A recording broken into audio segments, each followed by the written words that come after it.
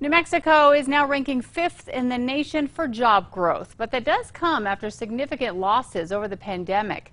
The Department of Workforce Solutions says we did increase by more than 50,000 jobs from February 2021 to this recent February.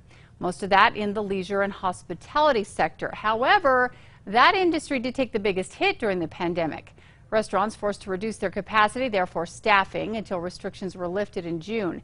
Now they are still trying to ramp back up. The department says more than 1,000 hospitality and tourism related jobs are currently listed on the state's Ready NM website.